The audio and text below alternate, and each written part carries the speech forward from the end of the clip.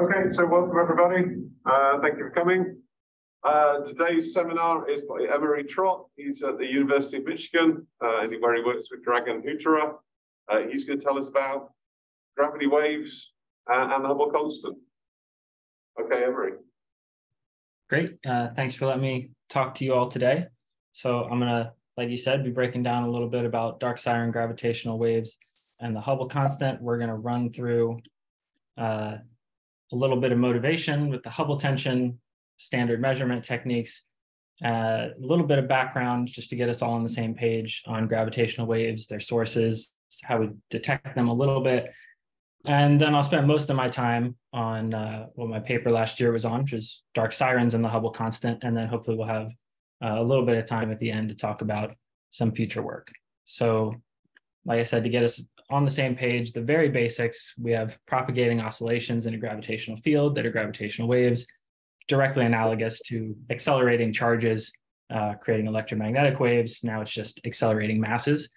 And you've probably heard about gravitational waves in a few different contexts. There's like a stochastic background that people are interested in from supermassive black holes or B modes from inflation. We're not talking about those types today. We're talking specifically about those that are transient and emitted by compact astrophysical objects. So why do we care? Always good to motivate it. The figure on the left here, we see this from a 2019 Reese paper, and it's slightly outdated now. We now have a 5 sigma tension between the Planck and large scale structure measurements of the Hubble constants, the expansion rate, accelerated expansion rate of the universe, right? They prefer 67, and then we have the type 1a supernova, the sort of the late universe measurements coming in 5 sigma higher than that. So we'd like to have gravitational waves sort of weigh in on this question because we want to know whether there's maybe a systematic problem with some of these existing probes, or if there really is a legitimate tension that points to new physics. So there have been several review papers. I picked one from Nora De Valentino from last year, sort of showing all of these different models that early dark energy is one that you've probably heard of. There's a whole different class, a whole class of tons of different models of sort of lambda CDM extensions. There's also an H-naught Olympics paper that sort of investigated how the best fits from these. And if I remember correctly, the time varying electron mass won, which was kind of perplexing. But anyway, potentially new physics here that we're interested in probing. So we want to do that by using gravitational waves as a standard siren. So you're probably familiar with other standard measurements like BAO being a standard ruler or type 1a supernovae being standard candles. We want to use gravitational waves as standard sirens because we call them sirens instead of candles because it's more like a sound. We'll see the detection chirp up in frequency in a little bit. But the general idea is we want to get some luminosity distance from the LIGO-Virgo-CAGR collaboration. And then we want to add in some redshift information. And that's what we'll spend a lot of time talking about, is whether we can actually sort of break this degeneracy between distance and redshift. But if we can, then we can get at the Hubble constant. So that's our ultimate goal, is to use standard siren technique on these gravitational waves, take distance from LIGO, get redshift from another source, and use that to measure. So just to get us on the same page and sort of visualize what we're looking at here, this is a simulation from Max Planck Institute of a binary black hole system of unequal masses here. You can see the time scale. We're talking tens of milliseconds. It's throwing off gravitational wave, radiation as they're orbiting. The orbital periods are getting shorter and shorter. They're throwing off the primary, the leading order non-zero mode here is quadrupole radiation. And now we're getting just a few milliseconds away. And you can see the frequency is ramping up as they continue to in-spiral. And we'll just get a couple more orbits here before these two objects merge. We get our maximum frequency. And now they're merged, and then we have ring down. So it's this sort of signal that LIGO is looking for from these types of merger events. So here's the types of populations we're talking about. That simulation was of 2 black holes. And as you can see, the vast majority of the events that they're looking at are black holes that are in blue here. So what they're showing is you have 2 masses. M1 is the larger of the sort of initial masses, and then M2, the smaller. And they would merge into a heavier object that is slightly less mass than the sum of the 2 initial ones, with, of course, the rest of that energy being emitted in the form of gravitational waves. So primarily black holes, and then you can see there's also some neutron stars, and the sort of difference between these 2 populations will become hopefully evidently important later on in this talk. There's even some objects here in the 2 to 5 solar mass gap that are sort of unresolved as to what they are, but we're talking primarily black hole mergers, some neutron star mergers, and this general idea of hierarchical mergers. So you have some initial population of black holes that merge to form the next generation of more massive black holes that can then merge, and so on and so forth. And so if we look at that statistically in the merger rate, so on the y-axis of this plot, we have the merger rate of the M1 population, so just looking at the more massive of the 2 objects in a binary. And this is well fit. There's just a couple different fitting functions from LIGO. You generally have what we call a power law plus peak. So the main power law that peaks at 10 solar masses is very well explained by just this hierarchical merging of smaller mass objects into larger ones. And then there's this secondary peak at 35 solar masses. Sidebar, there might, depending on which function you look at, there may or may not be a third one at 18, but the primary 2 are 10 and 35. There's a paper earlier this year suggesting that the 35 solar mass one could also be explained by hierarchical mergers, but in globular clusters with smaller infall times. That's still an open question. There were some sort of spin conditions on that to be able to match this population exactly, but this is the type of distribution we're looking at with power law plus peak. So we have seen the signal. We know what object we're talking about. Here's Virgo, which is one of the detectors that's used to measure these. If you're probably familiar with these, you have just an L-shaped interferometer, where in the super oversimplified version of it, you're sending these beams down these several kilometer long tunnels, bouncing them off a mirror. And if there's no gravitational wave signal, then the phases of the waves will be such that they perfectly destructively interfere back at the detector and you get no signal. But if you have a gravitational wave, then you're going to be causing a strain on these arms. So you're going to get fractional length changes in these arms as the gravitational waves pass through. And that's going to change the relative phase of the waves, and you're going to get a signal. So exactly what signal is that? Well, it's a polarized signal that is, as the intro said, sort of distorting space as it's propagating through. You have a plus polarization state where you're compressing along one direction and stretching along the orthogonal direction as it's moving through. That's the plus polarization state. And then you also have one that's shifted 45 degrees in a cross polarization state. So your detector is ultimately going to measure some superposition. So this is actually sort of the inherent amplitude of the wave h. If we were talking about the detected amplitude, there would also be some response functions here in front of each of these. But you're getting some superposition of the plus and cross polarizations. And the rest of the slide is not super critical to the dark siren discussion that we'll be having later on. But I just wanted to highlight that we're going to be making a lot of sort of simplifying assumptions later on. And there are some sort of inherent systematic challenges to any distance measurement from gravitational waves that I don't want to just sweep under the rug. So, we're trying to get at this distance, of course, but there's degeneracies between the chert mass, which you can sort of just think of as a reduced mass degeneracy with that, and redshift, right? So is it sort of large and far away or smaller and closer? And then the more famous one probably is this inclination angle degeneracy, where, if we consider 2 black holes, let's say, orbiting each other here, and you have some, momentum vector pointing out of this, normal to that plane. And then we have some other vector, and let's call it, as it's called here, sort of pointing to where we're going to ultimately detect it. And that angle between those is the inclination angle. And it's important just because it's going to change both the amplitude of your wave, as well as the relative amounts of plus and cross polarization. So, if you have an edge on case where it looks like it's just going back and forth, then you're going to get purely plus polarization because this one's going to go away. Whereas if you're seeing it face on, then you're going to get equal amounts of both. So that's something that you'll hear. A lot of people who work on the detection side of things are interested in this as systematics.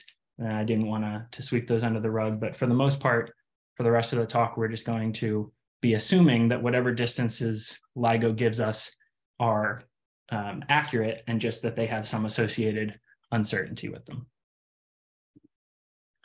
All right, so that's my super quick, brief introduction to gravitational waves, what they are, how we detect them, why we are interested. We want to resolve the Hubble tension, or at least weigh in on it. We're using 1 to 100 solar mass binary mergers, so either black hole, neutron star, or neutron star, neutron star. We're going to look for the combination of the plus and cross polarization distortions in space-time using an L-shaped interferometer that's going to have these fractional length changes or strain. And there are some degeneracy problems between distance, chirp mass, redshift, and inclination angle. And we're going to focus exclusively for the rest of the talk on just this distance redshift that in the sort of simplified low redshift picture will directly get us information about the Hubble constant.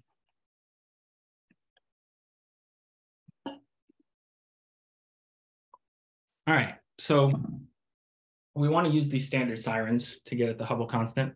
How do we expect to do? We know that the supernova measurements crossed or are right around the sort of 1% threshold as of last year. How do we expect the gravitational waves, or when do we expect them to be competitive?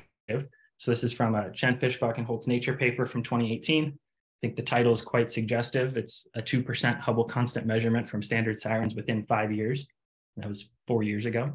I can tell you that, well, you'll see where this stands, but this is primarily relying on an increase in the number of binary neutron star systems. We'll talk about why that's important in a second. And if we got the sort of expected number, as we're sitting here at the end of 2022, to have tens of events, and we'd be approaching this sort of 2% measurement and start being competitive. So, right, that's the whole picture, right? We just detect more events and we'll be at 1% in no time. But as you can probably predict based on the fact that we're only 10 or 15 minutes into this talk, there's a lot more to that. There's a big problem, which is that we look at all the events that LIGO is seeing. This is not quite all of them. This is through just A and B of observing run 3. There's roughly 90 events. And this is just showing the, in black, the black holes that go into the final mass here. And if you can spot how many of them are highlighted in green instead of black, and I can highlight them for you there, there's only 2 neutron star mergers, and only 1 that was actually, this is the famous 1708-17, where there was an observed electromagnetic counterpart. So I should say, because I said this was slightly outdated, there are 90 something events. So let's say order 100 events, and there's approximately 5 neutron star mergers observed. It's always a little fluid because it's just their classification of whether the event has a greater than 50% chance of being of astrophysical origin. But we're talking about 5% or less of the total detections being neutron stars, and only 1 of them actually having an observed electromagnetic counterpart.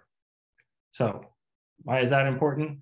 Well, that means that the vast majority of the events are what we call dark sirens. So these are the ones without observed electromagnetic counterparts. The observed electromagnetic counterpart events are called bright sirens, talking about the 99% or 98% that are dark sirens. So if we return to our distance equation that we'd like to use, where you just think of the simplified version where it's D equals CZ over H naught. We want to get our distance information from LIGO. We'd like to get our redshift information from some EM follow-up survey that's able to exactly pinpoint the redshift of this event, and we'd be able to nicely get a measurement of the Hubble constant.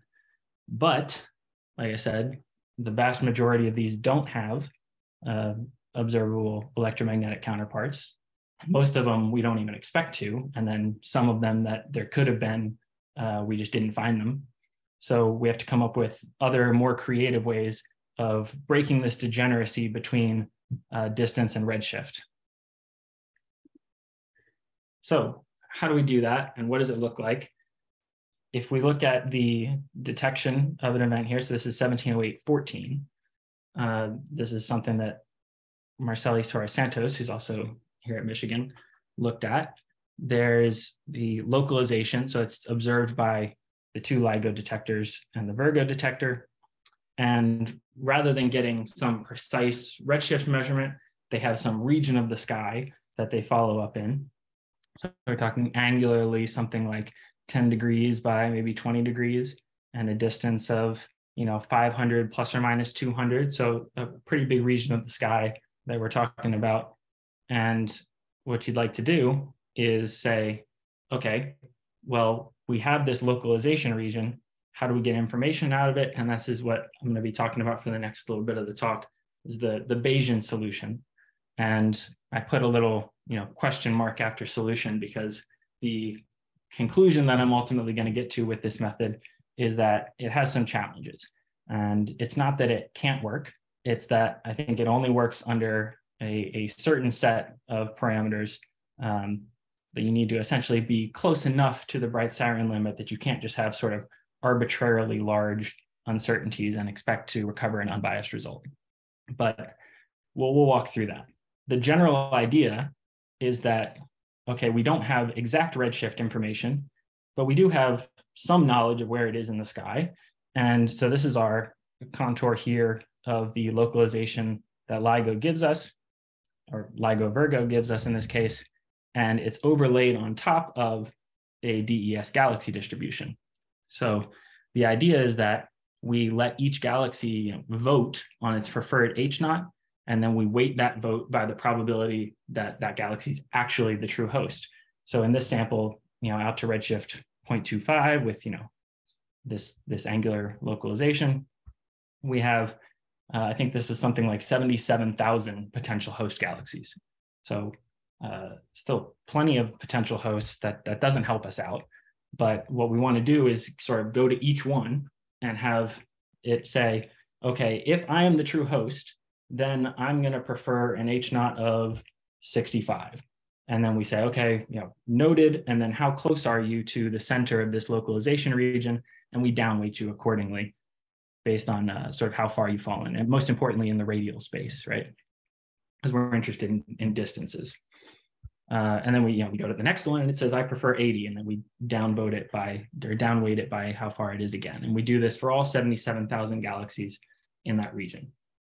So to really understand what's going on here with all these terms in our posterior equation here, I'm going to break this down one by one here. So the first one is that weighting function. So I call it PDGW. And what it's really doing is, so it's taking the gravitational wave distance that LIGO has given us, and it weights the entire parameter space of possible luminosity distances given our priors on Z and H naught. So, we have some range of Z's and H naught. We take all different combinations of them that each corresponds to a luminosity distance.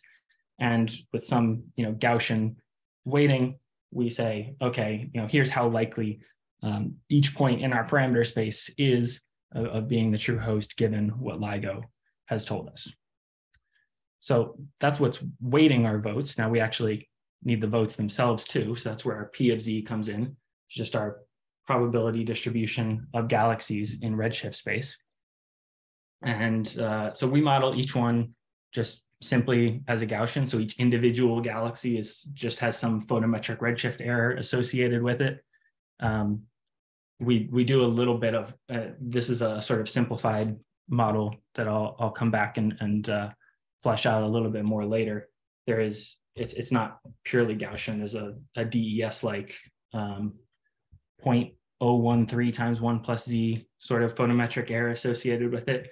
But to zeroth order or to first order, it's just a Gaussian with each vote being summed up, and you combine these two terms, right? So we have our votes and our weights on those votes, and that's the majority of what's going on here.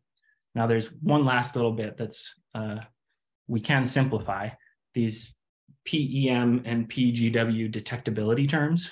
So what these are essentially doing are asking the question, do we have survey completeness? So we have two surveys going on, right? We have our GW search with LIGO, we have our EM search with, let's say, DES. And if we're missing something in our sample, then we need to account for that. So if, for example, we are luminosity limited, or our detectability realistically is probably going to fall off with redshift or something like that, then we'd have to account for that. And there's ways of writing these more generally in terms of catalog completeness and whatnot. You can check out the Chen, Fischbach, and Holt's Nature paper appendix if you're interested in that. But for the purposes here, and because again, the sort of punchline is we think there's problems with just the statistics of this method, we're willing to grant some of these simplifying assumptions. And so if we assume completeness, then we can just simplify it to integrating up to some maximum luminosity distance that corresponds to our redshift cut and the H0 priors that we've used. So that simplifies things quite a bit in the denominator. And now we're ready to put it all together. So we have our numerator, denominator, and our final posterior here. This is just for one event. And what you can see here is we have, so you can think of the dashed curve here, the numerator, as being that's our votes times our weights, right? So our weighted parameter space times all the votes that we got on what the preferred H0 of each galaxy is. And then we have to sort of downgrade that, or suppress that with our denominator. And you can think of the denominator as essentially being a volume correction. So it's saying, of course we expect there to be more votes from high redshift where there's simply more volume. And so we need to account for that by killing off some of those high H0 votes accordingly relative to our galaxy population that's increasing volumetrically. And so when we do that, you can see the sort of interplay of these two, where the numerator is outgaining the denominator here, and that gives us our peak in our posterior. So that's the general sort of outline of this method. We have our votes and our weights. We need to have this volumetric correction, assuming that we have some completeness of our catalog, which again is sort of a generous granting that we're willing to do in this case. And for a single event, this is something like what the posterior would look like. Of course, there's randomness in terms of what distances you're drawing and assuming that your uncertainties are. And we'll get into all that in just a second. So we, of course, don't want to look at a single event, though. We want to repeat this. So each one of these black curves in the background here is one of these curves that we just saw.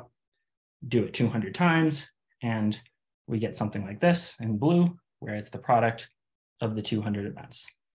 So we would like this to recover our input value of 70. I'll talk a little bit about, why do we expect it to be 70? How do we actually enforce that input? But this is, combining the events, and we'd like to recover some unbiased thing. And I'm going to unpack a little bit sort of what the factors are that contribute to, this is actually a relatively good case. And in some cases, we can exactly recover 70, but then it starts to sort of diverge as we change some of these important parameters. Okay. So it's at this point that I have to admit, I pulled a little bait and switch on you. When I showed you this, and I showed you this, this red curve that I said was the galaxy votes, you can see this is just a purely smooth, sum of Gaussians giving us another Gaussian sort of thing. when obviously in reality, real galaxy distributions don't look that smooth. And it turns out that's critically important to this method, that they don't look smooth. So what is actually happening is when I went to here, I substituted in something that has some amount of galaxy clustering to it. So that's what we're seeing here. And I should maybe pause and mention, I don't know what the backgrounds of the people in the room are, but when I was explaining this to someone on LSST, they were very confused at what I meant by galaxy clustering, because it means something different in their context. But all I mean here is radial line of sight over densities in the galaxy distribution, right? So this is looking at our P of Z as a function of redshift. So it's our galaxy distribution. This is from the MiceCat simulated galaxy catalog. So what we're doing here is looking at two different sky directions and two different opening angles, theta. So this is going to show up one more time in our sort of key plot. So I want to make sure I try to explain this well. That sky direction is pretty easy. It's just saying, okay, I'm going to look at a light cone in this direction versus a light cone in this direction. The opening angle, right, 1 degree or 5 degrees, and you can remember relative to the Suarez Santos sort of localization stripe that we saw earlier, that was more like 10 degrees. So going to 1 degree, even though we don't include radial weights in our posterior, we're more interested in, we don't include, I said that wrong. We do include radial weights, of course. We're interested in the distance information. We don't include angular weights on our in our posterior. The generalized form of that does include angular weights, but this is again where we made a sort of gracious assumption that it was able to be localized to 1 degree angularly. And the way to think about what I'm really trying to get across with these differences between 1 degree and 5 degree opening angles is the amount of clustering. So if I'm looking at the 1 degree cases in blue and green, you can see they have a lot higher density fluctuations than the purple and yellow curves that are much smoother. So that's how you should sort of conceptualize this, as 1 degree as being high clustering and 5 degrees as being low clustering. Of course, I could have kept searching the sky for 1 degree regions that happen to have significantly lower clustering, but instead we just increase the opening angle. So what we're doing here is we have our galaxy redshift distribution, and then in the shaded region here is the region that we're drawing gravitational wave events from. And it's in this draw that when we do this conversion, right, because gravitational waves sort of inherently live in distance space, and the galaxies inherently live in redshift space. And so when we do our sort of initial conversion in drawing one from the other is when we enforce our H0 of 70, and that's why we expect to recover that value. The other thing you might notice is, okay, this is a pretty aggressive low redshift cut on where we're drawing gravitational waves from, only out to 0.3, even though we look to have a pretty complete sample out to, I don't know, maybe 0.9 or something like that. And that's because of that detectability integral in our denominator, and the fact that we're integrating up to a maximum luminosity distance that is a function of H0. And so this is with the sort of assumed H0 of 70, but if we allow that to vary as we do, it gets pushed up closer to 0.6 something, and we want to make sure that in all cases for all H0s, we're well below the redshift at which we would start having to account for volumetric or detectability effects of this turnover in the just the redshift out to which this catalog happens to simulate. So we have galaxy clustering, and we have different amounts of clustering depending on the opening angle. And we're drawing our gravitational wave events from this distribution. And that's maybe something else that I should pause and explain, is highlighting just another area in which we're being generous to the potential systematics, which is that we're drawing our gravitational wave event distribution directly from the galaxy population. And so that's assuming that those populations should sort of perfectly map onto each other. In reality, we don't really know if that's true. We aren't able to sort of simulate the creation of these binary events. We're orders of magnitude too small of resolution needed to do that. When, so in the simplified sort of smooth case, you can imagine, okay, the galaxies follow a z cubed distribution, and if we let the gravitational wave events follow that same z cubed distribution, then great, we should be able to match them, and we'll see later if there's clustering. But in practice, it could be that in some extreme case, I'm not saying this is true, but the gravitational wave events could follow a z squared or a z to the fourth, and then you have your offset becomes problematic and introducing a bias. So this is just another case where we're sort of making an optimistic assumption.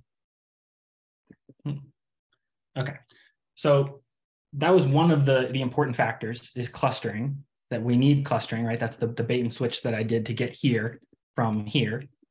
The other important factor is distance uncertainty. So right in our PDGW term, which was telling us how we should downweight our galaxy sample relative to the maximum likelihood localization region that LIGO gives to us, we have that Gaussian weighting. There's some sigma associated with that is corresponds to the distance uncertainty. So as I showed you with the 1708-14 detection that the Suarez-Santos paper was looking at, that was something like 500 plus or minus 200 megaparsecs. So, relatively large uncertainties on these measurements. And the problem with that is that, okay, so we want these clusters, they're important to sort of recovering correct information, as we'll see just one slide forward. But the problem is, as we start to increase the distance uncertainty, we start to wash out the effects of these clustered votes. So why don't we just jump right ahead to the sort of main figure from our paper, and I'll spend some time unpacking this. So we still have our same 2 directions and 2 opening angles, again, sort of highly clustered and not very highly clustered, 1 degree and 5 degrees. And you've seen the blue curve before. This is the same solid blue curve that I was showing before. These are all the combination of 200 events. And I want to highlight first that the curves that do pretty well, and in fact, one of them even happens to perfectly recover the input value of 70, are those that have 1 degree opening angles, so a high degree of clustering, and have very low, so 10% distance localization from our theoretical LIGO detection that we've drawn from our mice cat sample. So in that limit that we have a high degree of clustering and a low distance uncertainty, we're able to do pretty well. And then it's just down to the amount of noise that we're only drawing 200 events, right?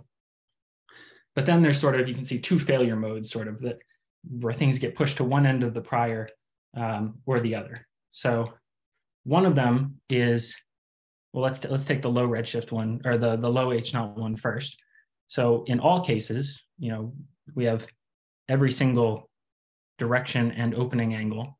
When you increase the distance uncertainty up to 30%, which unfortunately is the realm where a lot of these detections are at the moment. It'll get better, but like I said, 500 plus or minus 200 was sort of the standard for that 1708-14 event. You get pushed to the low end, and what's happening here, the difference between the low end and the high end is sort of whether that failure is entering in the numerator or the denominator. So if we go back to here, right, we talked about when you have high uncertainties, you're washing out that voting information.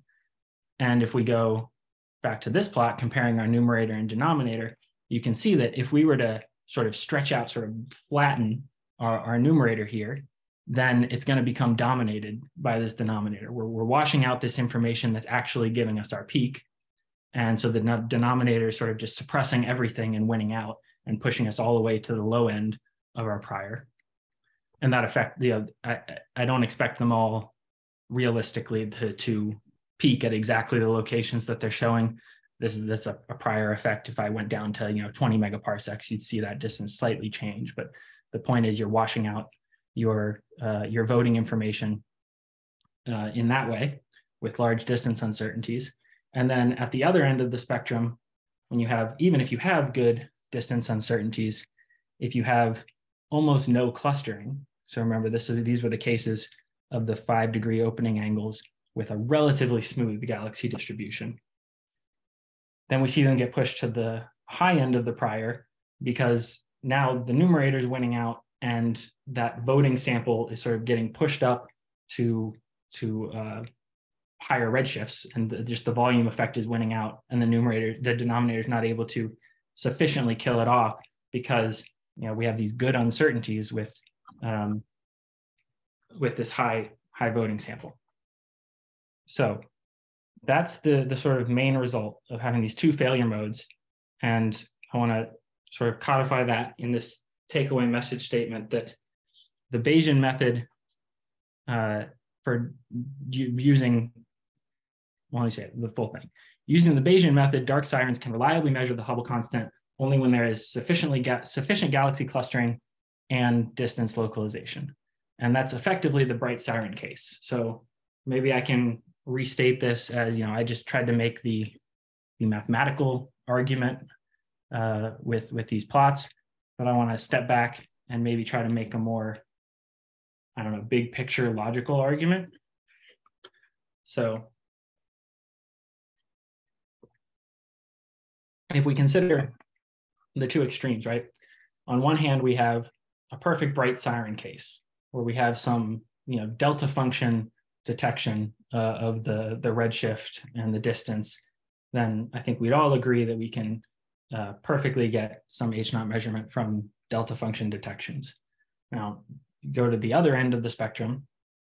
If you have very poor distance uncertainties, so you're washing out all your votes no matter what they are, and you would have just a perfectly smooth, let's say Z cubed galaxy distribution, right, P of Z, then you don't have anything to break the degeneracy.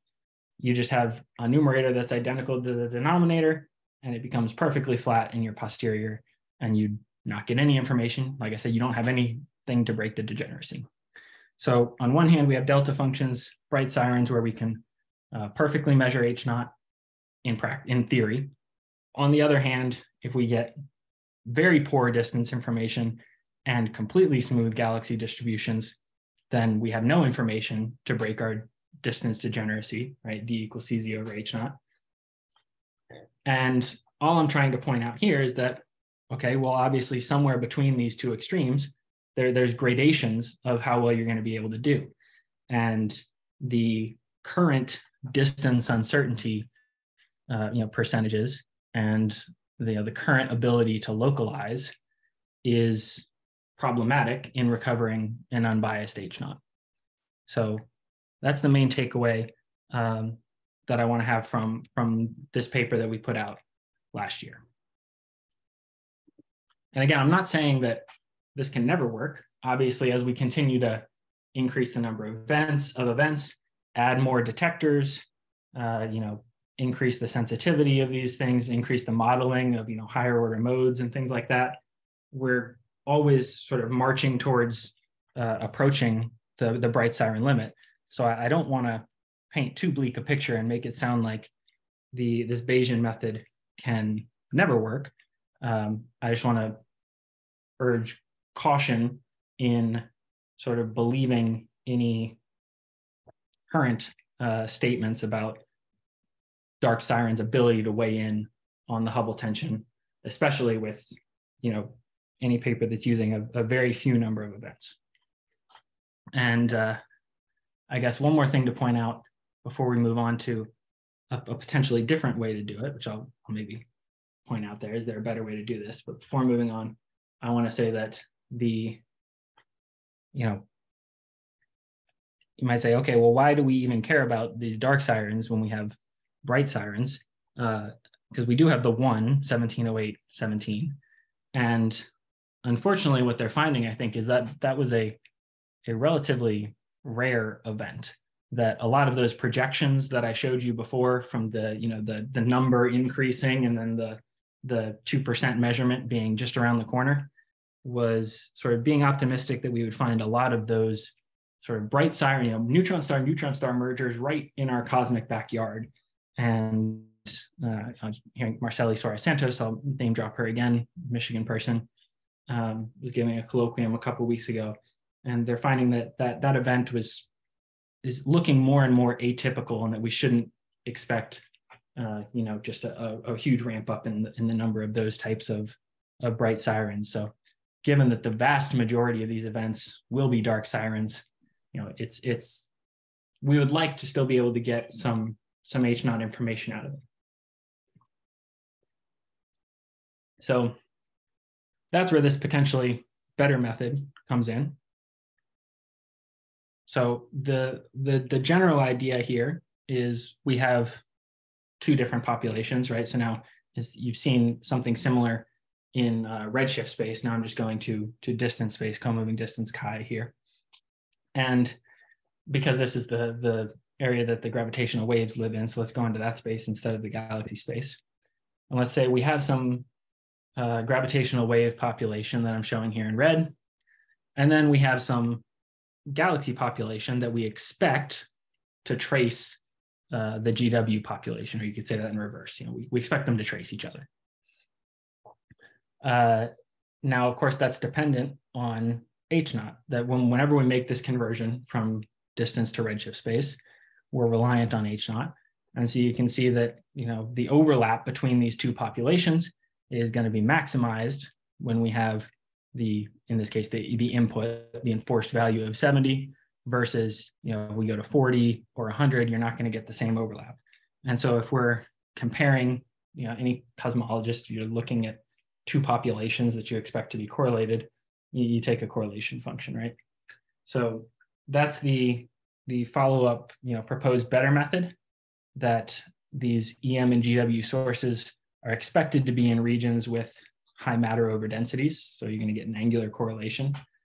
Of course, if we're going into that angular space now, we're just looking angularly on the sky, but we're really interested in radial information. So we have to use tomography, where we're going to bin these and compare the different bins, matching them to each other between the two populations. And like I said, we expect that the correct H0 will maximize the power by matching these over densities. So we're going to be using, this is some ongoing work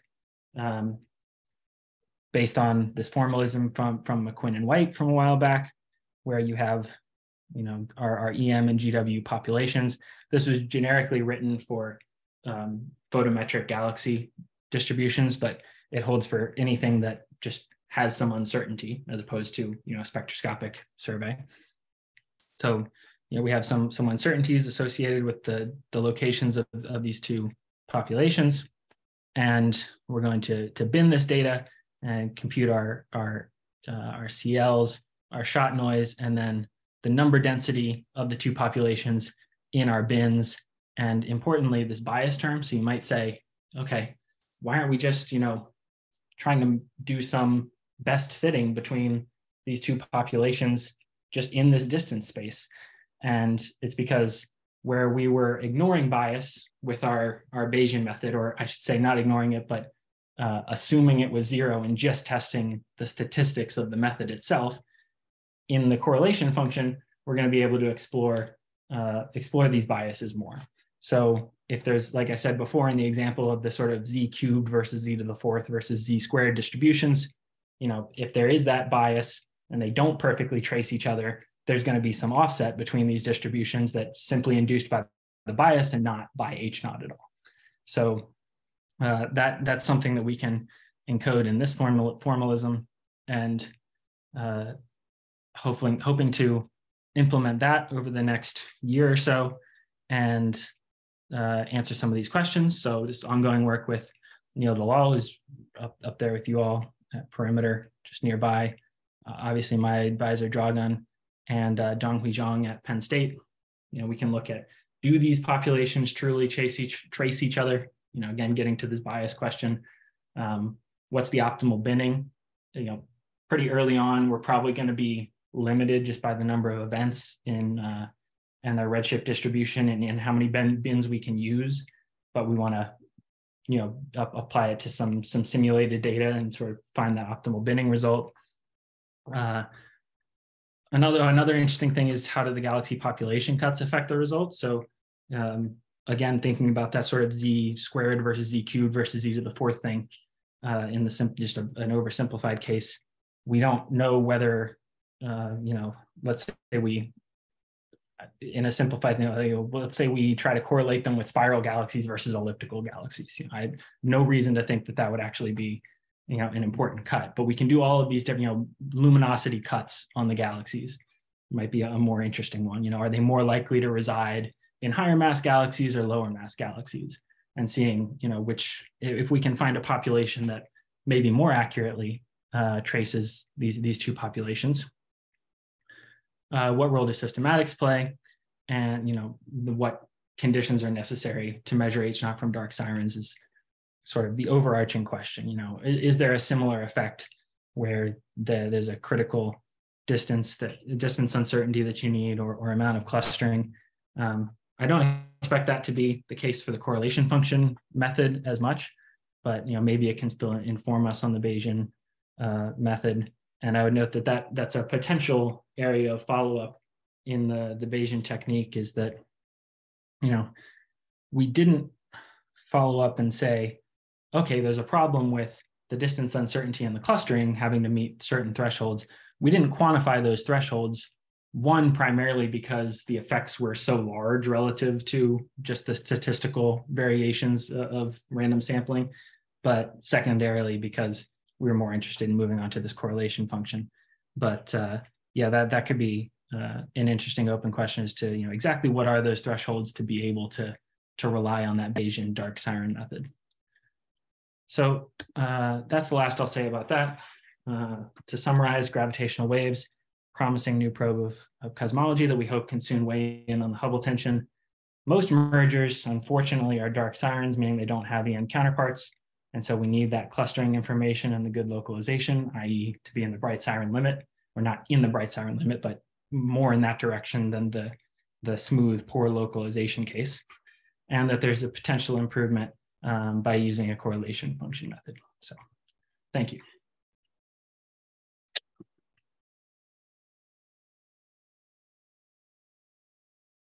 I see Neil's at the top of the list here. Oh, yeah, sorry. But Will can go ahead, I guess, with the questions in the room probably first. Yeah. So I've got a couple questions. So first, when you're talking about localizing the galaxies, is there any reason why you would want to use, say, photometric redshift over spectroscopic? Because you've already got the locations.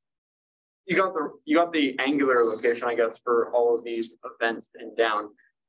Wouldn't it make more sense to follow it up with a spectroscopic redshift if you wanted to get this tighter distance measurement? If I'm understanding the Bayesian procedure correctly. Yeah. So yes, it would be better to have spectroscopic information. I wasn't going to assume that we had that good information. Most of the spread in the overall P of Z comes from just the fact that we're summing over nearly 100,000 galaxies. So even if you had good localization from each individual one, when you sum them up, there's still going to be some spread to that overall population. But yeah, you're right. There's a little bit more uncertainty introduced by doing it photometrically. And if you could do it spectroscopically, that would be better. I guess an additional question I have relating to that is more so to do, I was trying to understand that sort of major plot you showed at the end with these two failure modes.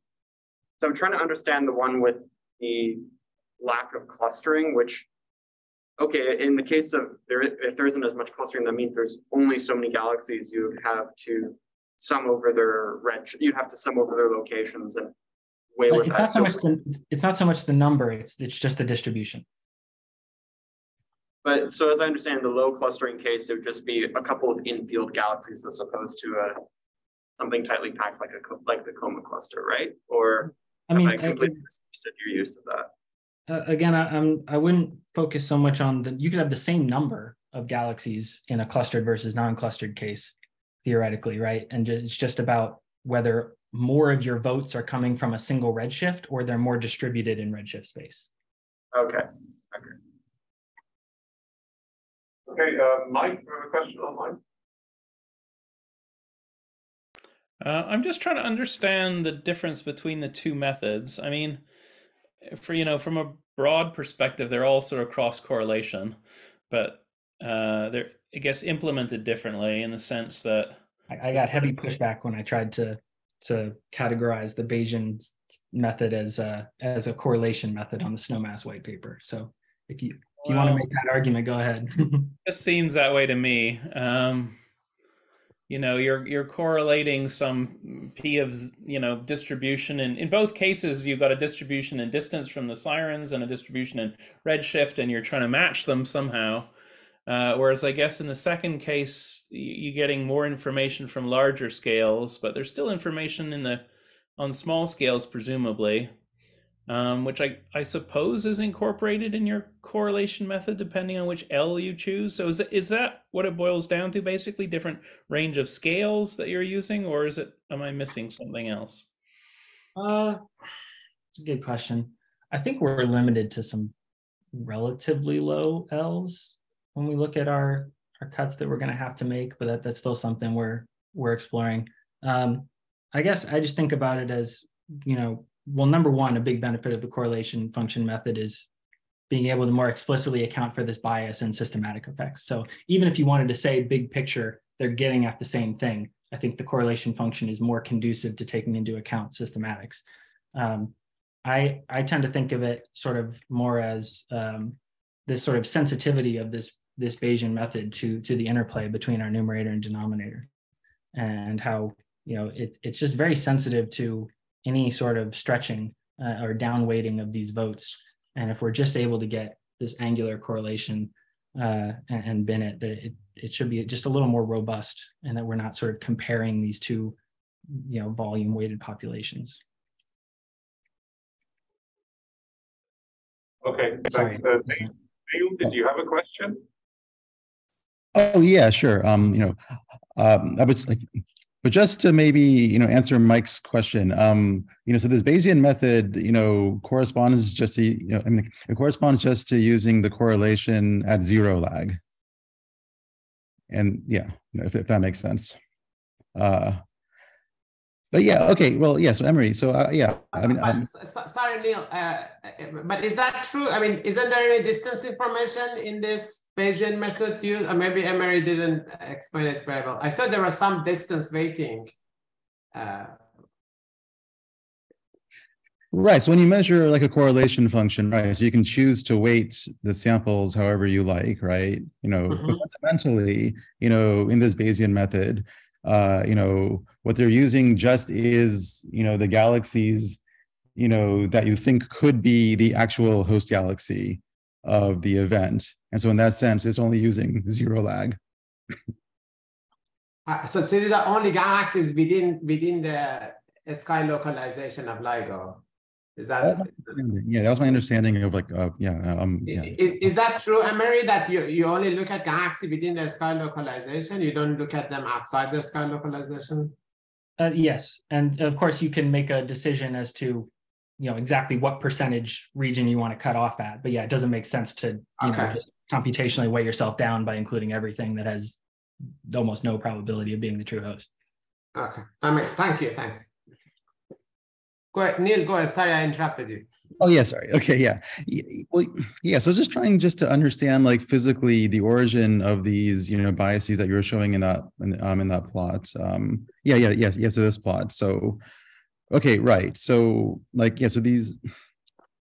Yeah, can you just walk me through this again? I mean, it's so if I had, let's say, no large scale structure, but also if I had an infinite number of galaxies, how would this plot look? An infinite number of galaxies, but a non-infinite number of gravitational wave events? Yeah, that's right.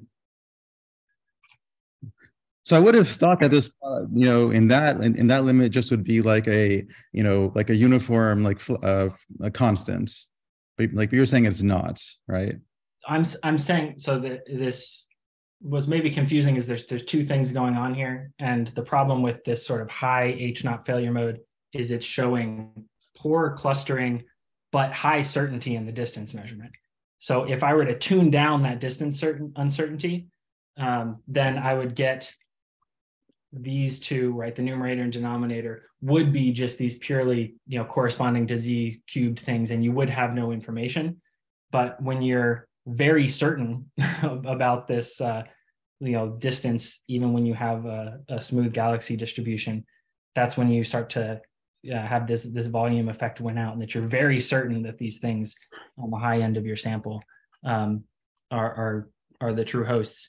And unfortunately, again, I don't know if I pointed this out, but this is most of the 200 events underlying these high H0 curves are sort of not peaking in this range and just sort of exponentially increasing up to H0 of 100. It's just that some of them do happen to peak in this range because of the random distance draws that's causing it to sort of peak here. But yeah, it's the certainty in that distance measurement that is sort of subverting that expectation. But I agree with you that, and it's true that if you have poor distance localization and bad clustering, you would get no information, and it would be flat. Okay, yeah, like I guess I'm still like, I'm not quite understanding, but maybe I can ask you more about this. Okay. Yeah, I'd be happy to go into it and show you some more stuff. Okay, thanks. Any final questions? Anybody in the room? Anybody online? Okay, all right. Well, thanks, Emery, again. Thank you for having me. Very nice talk. Thanks so much. Thank you.